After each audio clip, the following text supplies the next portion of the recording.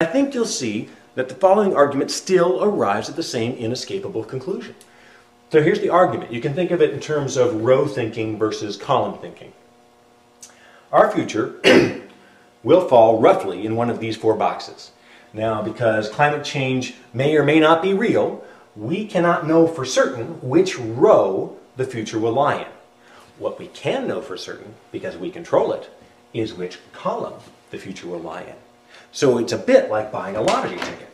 You buy lottery ticket A or ticket B, and then you sit back and wait to see what the laws of physics deal out as the result on your ticket. So let's say we pick lottery ticket A. At that point, we're determining that our future lies somewhere between a global economic depression and a different but livable world. So here's a scenario where we made a mistake. We acted when we didn't need to. And here's the cost of that mistake: a global economic depression. This is the risk associated with buying lottery ticket A. Well, that sounds like a pretty scary risk, so let's see if we have a better option over here on lottery ticket B. If we pick column B, and it turns out to be the right choice, then hey presto, we're happy. And if it turns out to be a mistake, what would the cost of that mistake be? The end of the world?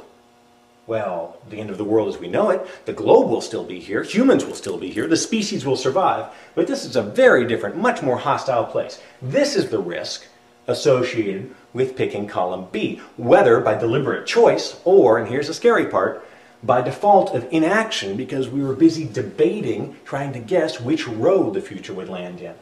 Notice that this cost down here, this consequent, incorporates the threat to the economy that this one up here does, but with some added bonus features as well.